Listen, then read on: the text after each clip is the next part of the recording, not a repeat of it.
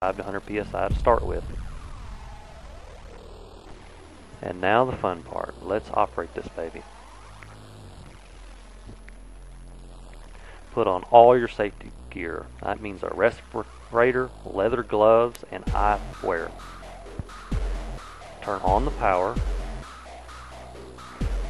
Attach the work clamp and know exactly what and how you're going to cut. Secure the starter switch in one hand. Pull the trigger and air begins to flow. Place the tip onto a bare spot on what you want to cut. Press the high voltage starter switch.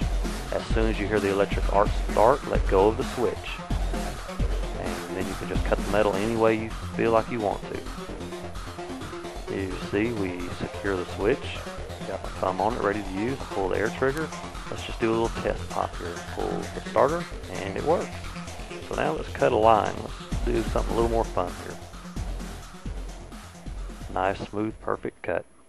Then turn off the torch. Never touch the capacitor or the electrode in the torch without shorting out the capacitors. You may want to add a 1 mega ohm resistor for safe bleed down. Here, we can cut 1/4 inch flat stock with no problem. The amperage being pulled is 37 amps.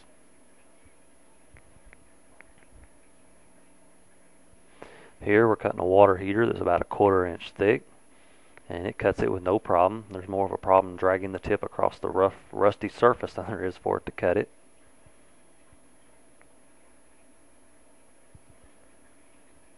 The smoother, steadier the motion you make, the smoother the cut. And a nice smooth cut.